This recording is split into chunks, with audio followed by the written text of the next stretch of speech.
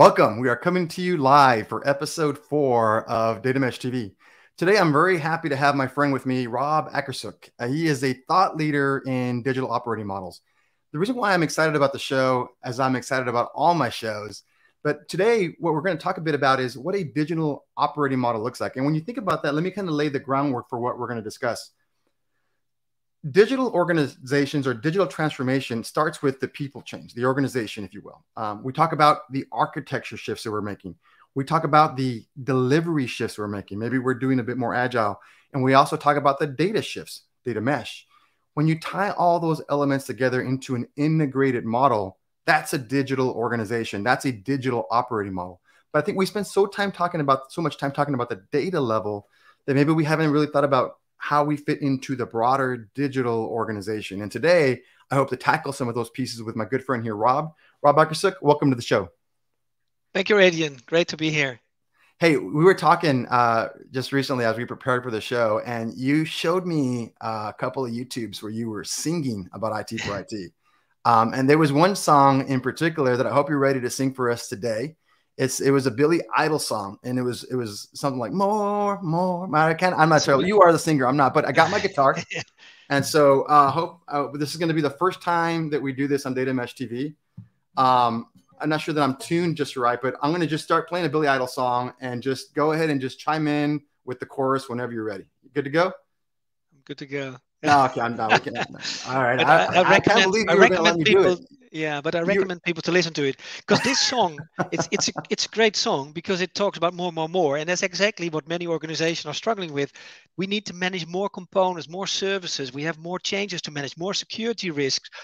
We got more vendors in our ecosystem to manage, and more data, not to forget, right? So it's really about how to manage more, and get better value out of it, of course, hopefully.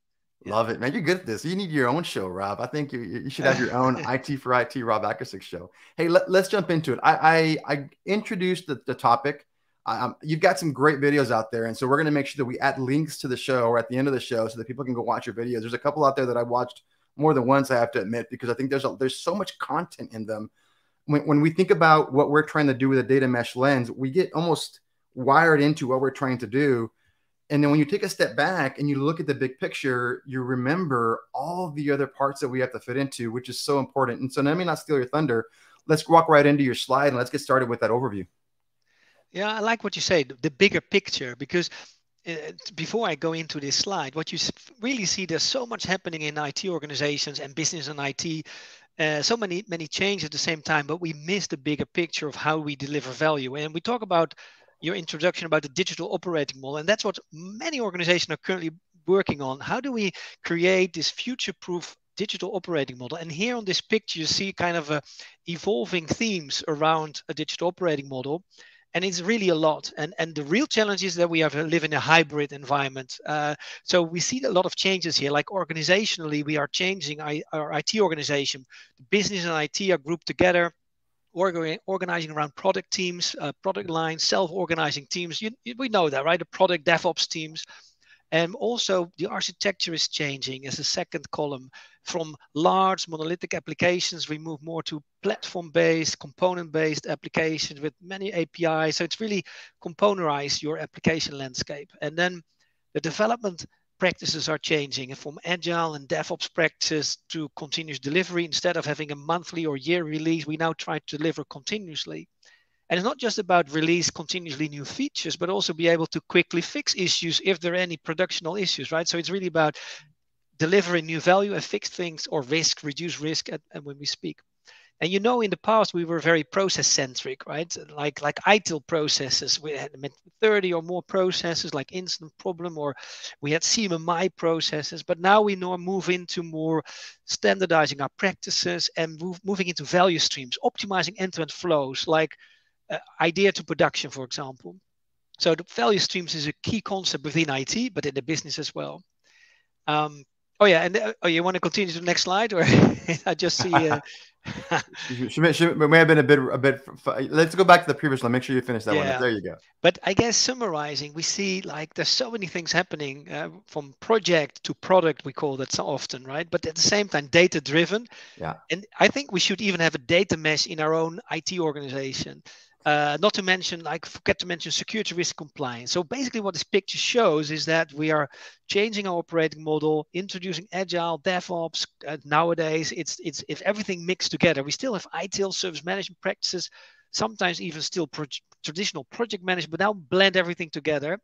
And we manage this in a hybrid environment. So it's not everything is agile, not everything is containers, not everything is microservices. We have a very hybrid environment, which is the real challenge of this kind of digital operating models, right? Blending it all together. You're onto something there with the notion of an IT for IT data mesh, because and you can take any element of a company, a finance data mesh, a retail data mesh, enterprise data mesh, but in IT for IT, it's interesting. Something that I think you and I both worked on in our past lives. We were looking at a large IT for IT organization, probably the largest one, and looking to find a way to deliver data as a service. And back then we weren't using the word data mesh. I was using more data as a service, but we had this concept of products and this idea of trying to enable the front end to work more quickly with data, as opposed to kind of having to do all the work on the back end every single time. So how do we simplify? How do we accelerate? How do we integrate? We've been thinking about those things for a long time. We didn't have your operating model back then. We have it now. We didn't have data mesh back then. We have it now. And so now the opportunity feels just right for us to take two mature concepts or maturing concepts and bring them together. But I'm excited about the next slide, because I think you're going to break down the value streams. Yeah, so this picture tried to represent what are the IT value streams, right? How do we deliver value from a digital product perspective? So we, in simplified version, it's kind of, we have the development space and the ops space, like on the left side, development in blue, ops in green, but they need to work together. It's basically DevOps model and continuous feedback loops. But if you look at IT delivery or digital, there are basically four different value streams you could see here. We have the left one is really about strategy to portfolio. Then we move into the actual development. And once it's available, the green, we can consume services. But I will briefly go through them one by one. Because basically in IT, we could say we have four key interactions that we have, like capturing new demands, as you can see. But let's start with strategy portfolio first. So this is really about managing the portfolio of products and services in our digital environment. Like, let's call them application or products for now. Many organizations have hundreds of different applications, hundreds of different products, and we need to manage this portfolio. And we also need to manage continuous change, like new demands, it's basically our portfolio backlog. Nowadays, in the past, we called them project portfolio management, but now we talk about portfolio backlog management, lean portfolio management. And you see basically managing the backlog, managing the architecture, and the product and service portfolio. They need to work together in these three ways, because we don't want to capture demand from the business and starting to prioritize and build. We want to continuously evaluate. That's the bottom line going up to demand. Evaluate our current products and services. How well do they operate? And then continuously improve them. So strategy to portfolio is probably one of the weakest areas in many organizations. There is no single portfolio. There's different backlogs. It's slow. It's if you're on the business end of that demand cycle, you don't always know where to go for your demand, and then it feels like it's going to be expensive. It's going to take a long time. It's going to be disruptive. And from a data mesh perspective, and so let me see if I can, as you go through every one of these, I'll try to tie it back to data mesh. First and foremost, I know that if you're not familiar with the IT for IT framework and you're looking at this, you're saying, what is this real? Maybe you don't work in the IT space, or you don't work in the IT for IT space. But here's why this is important, right? We're talking about a digital value chain. We're talking about a value stream framework. These elements, these steps, are fairly consistent, right? Wherever you work, you're doing these steps, right, at some level. And the first step, as you just described, the portfolio side, is really important. If you think about it from a data mesh perspective, data mesh is, as hopefully all of us understand, is designed for the consumer. We're trying to accelerate delivery for the consumer. We want to shorten that demand cycle. And so when you're working with a consumer who's asking for data, asking for a data product, you don't want them to go through the pain of having to figure out where the data is and how do I find the data. You want to have a simple way for them to go to a source, a domain maybe, make a request, and then get that delivered very quickly. Even better, and we'll talk about this as you get down further on your work stream, you want to give them a catalog or something to kind of find it. But the ability to prioritize within a smaller function, within a smaller set, so to speak, a domain, is one of the key things that we're trying to promote from a data mesh perspective. So that resonates tremendously, Rod. Let me let you go to the next step.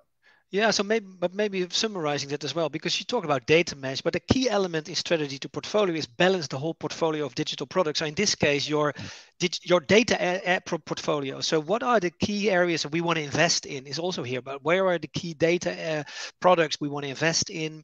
What do we currently have? What needs to be improved and balanced? And that's architecture involvement, like roadmaps. And so this is really about, where should we invest in? What needs to be improved, or even maybe we find out that some data products, if I can call them data products in the portfolio, are not, we need to have clear ownership, who owns them, which team. So that's here, right? And it could be that we need to create a new digital data product, or we have to modify existing ones. But it's really about the bigger picture, the epics. Now, if you move to the second one, it's really about requirements to deploy. It's actually the continuous delivery of new features. So here we talk about a product team. They manage their own product and team backlog with all the features and requirements. They design them, build them, test them, and package them, make them available. And here we typically in the agile community, we talk about backlog management, continuous delivery, CI/CD pipeline, testing, and coding. And I think the key element is that a product team is continuously getting, as you see that in the three errors. One is that the backlog is fed with new ideas from the business, so there are new requirements and features directly to the product team. But there also flow from the portfolio backlog, like the bigger topics. So there might be bigger initiatives, like maybe new ideas from the business, and they feed into the product backlog. But we also have a feedback loop from incidents and problems that we need to fix, so that product team gets in three ways different things they need to work on: new enhancements, bigger portfolio epics, and problems to fix. And they need to balance that. But here it's No, let me. So ton of information. Let me see if let me come back on a couple of points, right? So because we're talking about product and team backlog, that immediately says, oh, product, data product. But we're first and foremost, we're talking about product. We're talking about a big digital product. It's bigger than a data product. But that being said, I do think the data product concepts still fit in very well. When I think about delivering and developing a data product, one of the key benefits for me as a data product is that it's a smaller package. I can iterate and create many data products very quickly. I can, if I marry that, and it's a perfect marriage, if I marry that with an agile delivery framework where I'm able to deliver a product in a short sprint and I'm able to manage a backlog of data products, or to your point, I'm able to manage a backlog of data product corrections or changes, that's fantastic, right? The old way of doing it was you'd have to go to some central team somewhere, and you weren't really building data products. You were building big fat data pipelines or delivering big fat data migrations. In a data mesh concept, you don't have to do that. You can actually think about delivering this with agility and with speed, because you're delivering smaller data products that are curated for a specific customer. So I think that those points kind of resonated very well with me. Yeah. Let's go to the next section. Yeah, or maybe just to, because in many cases, the product team backlogs, are application teams, right? They manage the application, and also they manage the data within that application. So they are basically linking into that data mesh as well, because they own the application where the data resides, and they manage here the continuous change, like new application features, new changes in the data model of the application mastering the data. And they need to tell other people in the community, okay, this is what we're going to release. These are the new features, and other teams need to have that information as well. You bring up a good point though, because what you're saying is, if at the application level, I'm starting to work with this level of agility. So my application teams are managing a backlog of changes. My application teams are working in an agile sense.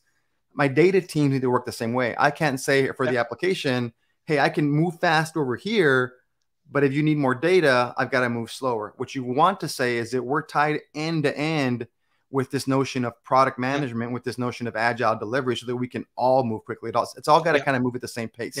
You see that more often as the same kind of is happening with APIs. And so the application team, they need, for example, data from another team, and they need to build an integration. In the past, they had to work with an integration team and had to wait a few months before the integration. Now they expect more self-service, or let's say infrastructure as code, or APIs they configure themselves. And the same with the data mesh. They need to be able, if they need data, they need to be able to integrate and get the integrations for their application to solve that issue. So they need to be, it's the same, the application team needs to consume those data products as well in an easy way in their pipeline, let's say, in the digital and those apps are getting smarter, right? Or smarter and smaller, right? So we think about the big applications we used to manage in the old days. But today you're thinking about microservices. You're thinking about dashboards, Tableau, Power BI, or you're thinking about some type of algorithm, right? So in the data analytics world, we think about applications. We're thinking about smaller, more, more focused, sharper solutions, so to speak, that change much more quickly. Yeah, but the concept remained the same. You see that with microservices as well. The application teams, the question, what is an application? It's a set of microservices, but still, typically we consider a grouping of microservices is the product, and they have a team around it, and they build and release components continuously. And the same, I guess, with the data mesh, you could say a number of data products together is my digital product, and they are managed by a team, and they can package them as separate and release them separately. But okay, yeah. Now, if you move into, so the left side is really about creating and deploying, and then we move into once something is deployed into an operating environment, it could be test and then to acceptance and production, of course. But the idea is that everything we create is published into a requestable catalog. So it could be an application team that just wants to make sure that the catalog is updated so people can request access to an application. And the same with the data mesh, I guess. We need to be able to consumers consume that service. So when we do deploy the new version of a digital service, they need to be able to request access. And we have different type of requests. Somebody needs to update something, but that's the catalog and request fulfillment. Now, that value stream is request to fulfill. It's really about a consumption experience, having a single catalog, request them, a kind of Amazon.com experience, right? You order something, you get fulfilled. Hopefully, once something is fulfilled, we also update the subscription, who's subscribed to what, right? Like the configuration. And then that's basically the request fulfill side. This is, for many organizations, not very mature either. There's a lot of manual, different portals to go to request services, different catalogs. There's even difficulty to get a single view on where to request what. And that's one of the challenges that many organizations have here. Okay. There's a lot. So when we think about, because there's a couple different ways that lenses, if you will, from the mesh side that I think are important to point out. One of them is just the obvious one is that we want to make sure that when we build data products, that they are available and viewable within a catalog, and that the consumer has an easy way not only to see them, but also to request access. So ideally, they have access to everything. That doesn't work all the time. And so there may be certain data products in your catalog that maybe have some privacy concerns or risk concerns, but you want to make that request process very simple and very fast. Really important in a digital organization that you give people that access. The other element you mentioned there is not just a request for access, but the request for change or the request for fixes. This is equally important. We probably don't talk about that enough. We think about creating these small, fun data products, but we have to start to appreciate that they're going to be used for different purposes. They're going to be used in many different, they're interoperable by design. And so you're going to get requests to say, hey, it's not being refreshed enough, or hey, the quality isn't good, or hey, you're missing this table or this element. And so there needs to be a service management process built into that so that you can actually make sure that what you're delivering is useful and what you're delivering people have confidence about, because there's an actual process to maintain it. So I think there's two key things there. Yeah, really, really important. And part of that request part is that we now have a catalog, people can request it, it's fulfilled, but then we start monitoring usage and consumption as well. So if people don't use it, we might need to take away their subscription right? So there's a lot of things happening in this market that we also need to monitor usage, consumption, and also maybe if something changed, we need to remove their access or subscription rights to these services as well. Because we want to move into a sort of zero trust environment where you only get access to what you really need, and the rest you don't get that. Perfect. Yeah, and then once something is provisioned and deployed, and we have different types of provisioning, of course, on the platform and the components, we're starting to understand, that's the configuration piece, understand how everything is connected. So we have different, if you think about an end-to-end value stream from a business down to the components, to the infrastructure layer, you can imagine that whole service model is complex, but we're starting to monitor that. So you could say, I want to monitor the end-to-end performance, the security, vulnerabilities, but also availability and consumption. So it's really monitoring the service from a user perspective, but also detect exceptions. And then, of course, if something is detected, hopefully we can automatically remediate things, and that's the line back to provisioning again. We see something is wrong, or we add capacity, or we try to fix it. If not, we raise an incident, hopefully automatically. because monitoring is really about proactive monitoring, detect issues prior to the customer is impacted. But if we cannot automatically remediate, we're starting to raise an incident. Now, maybe it's also good to mention that monitoring should be designed as part of a design and development phase, right, in the blue area, because monitoring is deployed at time of provisioning. So it's not just after fact thinking about what we should monitor, it should be part of the design. And then, of course, once we have issues or incidents, we try to fix them. And there's a feedback loop, again, back to the product team. If we cannot fix it in production, we might have a workaround. Then we say, okay, we feed it back to the product team. They need to provide a fix. They test it and deploy it and release that. That continuous feedback loop is here as well. And of course, we have from the top down, customers might detect issues and they raise an incident or a question as well from the top to that incident component. I was motivated when I saw this slide for the first time and the previous one, and I'm starting to pull together a data mesh operating model. It's a data mesh digital operating model, if you will. And I'm taking a lot of the same concepts, and I'd love to share that with you offline and get your comments on it, because I think we need something. And in a way, I love that this slide doesn't say data mesh, because we need to, data mesh is a capability that needs to fit into a standard model. And so I want to highlight that also for the audiences. When we talk about these processes and these elements, Rob is the thought leader in this space, but make no mistake, Rob is leveraging standards that are out there, like his IT for IT framework, and like NIST on the security side, or like a Scrum Agile framework. This is based on market standards that are out there that describe how to deliver these things that have been kind of refined over time. So this isn't invented, this is integrated. Yeah, if I can for a second. Yeah, sorry. Well, no, please, let me go ahead, Rob. Oh, no, I just want to say, because that's essential what you say, right? It doesn't talk about a data mesh product. It's any digital product or application or infrastructure product. And the idea is that we should also use the same methodologies, right? As you mentioned, we have agile development methodologies, DevOps, ITIL for service management. We have NIST from a security perspective. So any software component or digital product we develop should follow this kind of pattern with the feedback loops, flow. And I think the good thing is that if a data mesh product development lifecycle follows the same kind of as the application teams are using, because they are so much intertwined anyway, that they work together. Yeah, absolutely. I'm going to highlight a couple, and I stayed on this slide longer than I thought I was, but it's okay, because I think I really like the way that the conversation is flowing around the slide. But there's some data mesh principles that I discussed a second ago as you went through each of the layers, but I want to come back and just highlight a couple of key points. One of them is that, and it doesn't really fit perfectly between blue and green, but what I will tell you is one of the things that we promote very strongly in data mesh is the idea of abstracting the complexity on the architecture side, if you will, from the consumption side, right? We want to focus on the analytics and the consumption of data and making sure that we make that very easy for the consumer. So on the front end, we want to make it easy. On the back end, with the data mesh of being able to connect the sources or any source, so to speak, it still needs to be done. But the people on the front don't need to worry about it. And the reason why they don't need to worry about it is because they're thinking about domain structures and they're thinking about data product structures. So a consumer is able to access what they need in a way that they understand. And I think that's kind of built in here as well. It's one of the concepts you talk about in your videos, is abstracting that architecture complexity. And I think to quote you, you say you want to allow the teams in the front to focus on value delivery. Is that right? Yeah. Yeah, and that's, I guess, a key element, right?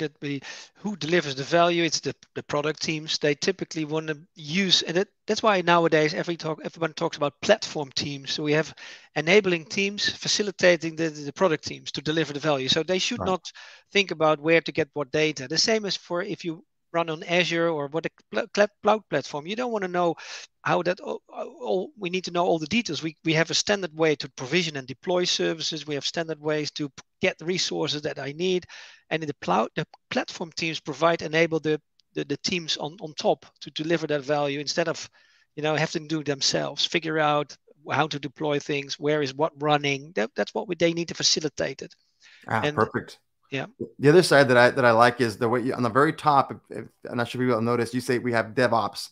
And so let's think about that from a data ops perspective. Same model, same concepts. It sounds sexy to say data ops, but when we think about a data mesh, it's natural to look at this and say, okay, the IT guys are doing all the stuff on the left, but hold on a second. What we're really trying to do here in a data mesh or with a data ops model, it still might be an IT team, but it's an IT team married very closely with a business team or an analytics team.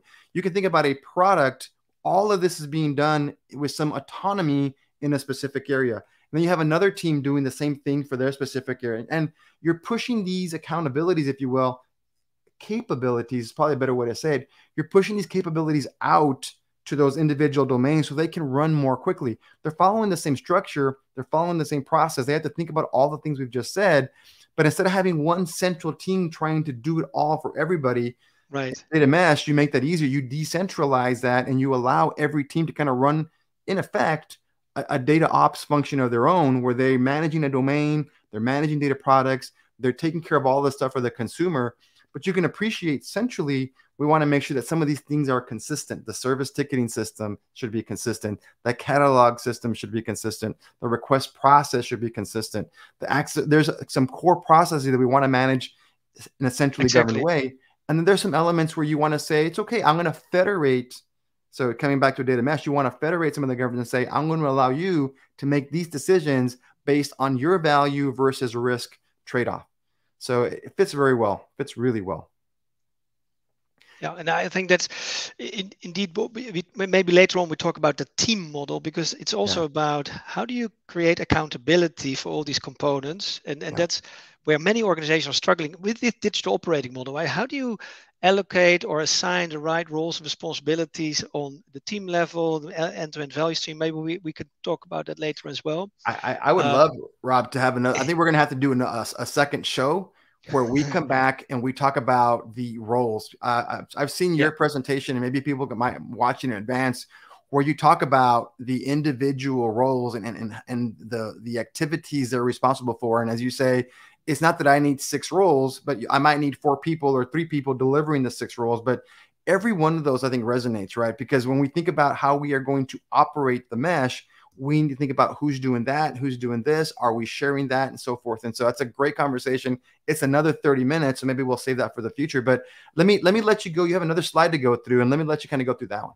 Yeah, that links to this topic we just talked about. So, and this is, I guess, an important picture, and it may be difficult to explain, but this is the fundamental challenge that many organizations are having. So it's about scaling things, right? And you recognize with data mesh as well, if you want to scale things, in the sense we have many different applications that own data, let's say, and we don't know where the data is residing, but we have many different product teams. So on the is basically the DevOps model again. We have the product teams. Maybe we have 100 different product teams, but we need to organize them cleverly. So how, like a team of teams model. And basically what you see in any organization, that we look at the enterprise as a whole. So we have an enterprise data model. We have our enterprise end-to-end customer journeys. And an enterprise consists of one or more value streams. Like it could be hire to retire from an HR perspective, a value stream. We have the customer value streams, like they want to order something. And we have the maybe support. Once they start using a service, we have support. So we have different business value streams. And if you're in finance, you might say, I have a retail value stream and wholesale, for example.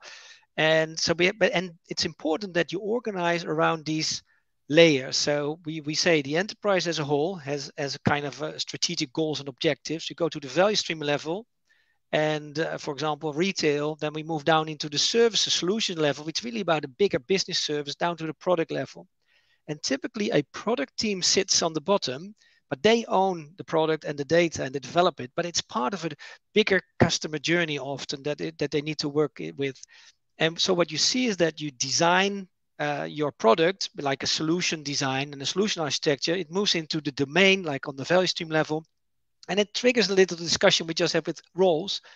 And I think in a data mesh, you have a similar challenge potentially that, for example, billing data or HR data that sits in an HR value stream. They have specific themes and objectives, and then it cascades down to the product teams that need to provide that data. And at the same time, on the ops side as well, there could be an issue that each of the data that provided by the product teams is okay, but the end-to-end customer journey is not optimized. So there is a gap on the data area somewhere. So you need to balance all these levels. And that's a key challenge that many organizations are facing today. How do we organize ourselves? And you probably know the concept of tribes, like the Spotify model. It's a bit like this, like a team of team model with clear accountability of the product and then the product teams on top of that end to end. This is real, Rob. A lot of the, I feel like just a few years ago we were talking agile and it felt very new, and some of the waterfall people were still like, no, no, no. But it feels like today, I talk to a lot of tribes. I hear that in so Yeah, many customer conversations. It's just it's part of our natural way that we describe the organization. We work in tribes, and I hear that exactly. all the time now. So I can certainly see organizations, I would say most of the ones that I talk to, kind of shifting the organization in digital, kind of going back to where you started, right? There's a shift in the organization.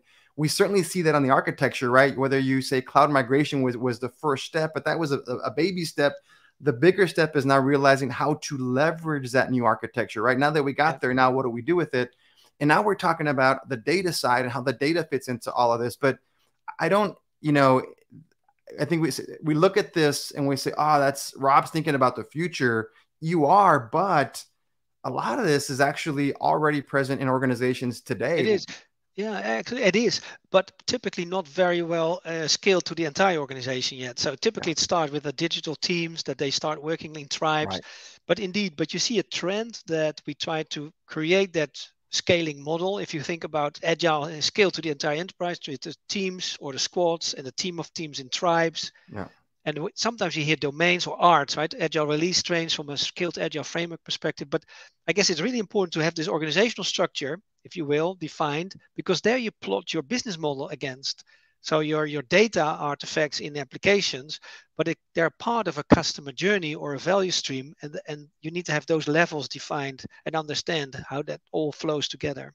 I'm glad you put the slide in. I really like the slide. We'll start to close up here, but just you got me thinking about something else. If I'm a digital leader, right? I'm a digital leader for a large enterprise, and I come and I'm trying to understand data mesh. It's like, well, hold on a second. So where does data mesh fit into my overall digital transformation strategy? The way you lined it up there, I think is perfect, right? You think we have a digital enterprise strategy, and then you work the layers down, so to speak.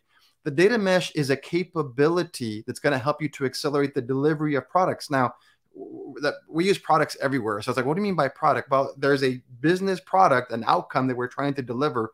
And within that big enterprise business product, you're going to have a need in any digital organization to deliver data more quickly. It's going to be probably the most common capability you need for all of your business products that you're delivering. So if we can deliver data products in an accelerated way to align with the bigger business products or business outcomes, as a digital leader, I'm thinking this I can start to feel and see the integration. Yeah. And if the data mesh data products make it easier for my business teams to use data, then as a digital leader, I'm thinking, great, now I can start, my literacy program becomes a little bit easier, because instead of having to teach business teams or non-technical teams how to reach back into a data warehouse or a data lake or whatever to pull a table or a row or a field out, they don't have to do that anymore. All they have to do is understand their domain. That's your domain, and your domain has these products, and you can see them all in the catalog.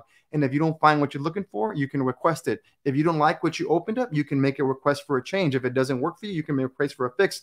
Yeah. It starts to fit together much, much better. And so that's what we're talking about today, is the integration.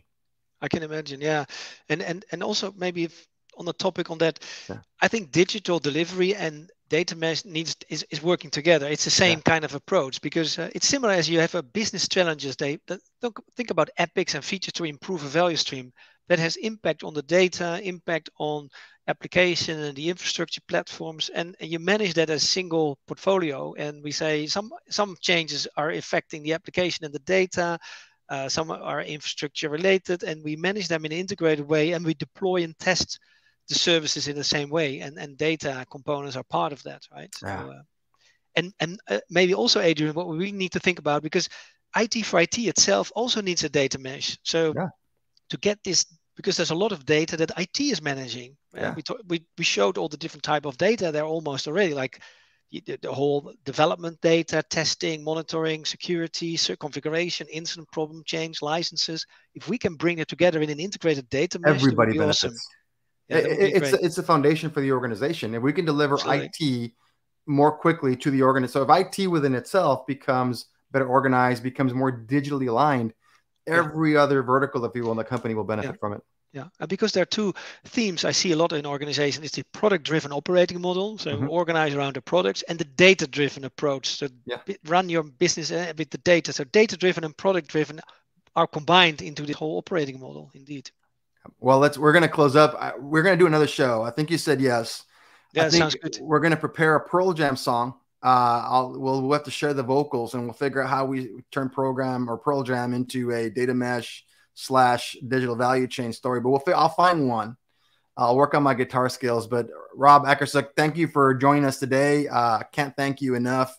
Thank you for agreeing to do another show with us. So we're going to focus on the roles. I think that's the next level we can take the conversation. I am excited to work with you on an IT for IT data mesh. So thank you for joining us. Sounds good. Thank you very much, Adrian, and have a nice day. Thank you. Thank you. Well, that was fantastic. We never have enough time to kind of get through all the topics that we want to discuss. And so it was really fascinating for me to kind of sit back and listen to Rob kind of tell the story of the digital operating model, which I hope everybody understands. That's about integration, right? We're trying to integrate organizational shifts. We're trying to integrate architecture shifts, and certainly the people and the data shifts. It all kind of fits together, right? So when you're able to kind of tie together organization, process, architecture, and data, I think you've got the right elements to kind of work forward. If we do any one of those in isolation, it's not going to fit together well. And so that operating model really starts to highlight how they need to work together. The data mesh fits really well into that digital operating model. I wonder, I'll ask Zhamak at some point down the road whether her thoughts were influenced by it. But when you put them side by side, the data mesh seems to be very well designed to fit into a digital organization. It almost checks all the marks, so to speak, whether we're talking about product delivery, whether we're talking about self-service, whether we're talking about federation. All those points are really, really important in a digital model, and they're core principles of the data mesh. So it's exciting to know that we're already lined up, so to speak. I'm looking forward to the next show where we'll talk a bit more about the roles and so forth. But I do hope that in today's show, you're able to get a better appreciation when you start thinking about how your data mesh will operate. More importantly, as I just said, how your data mesh will operate within the broader organization. I hope there were some ideas and some points that we discussed today about how the design works, about how the service delivery works, or about how we will interact with the teams, your consumers, in terms of how they access and so forth.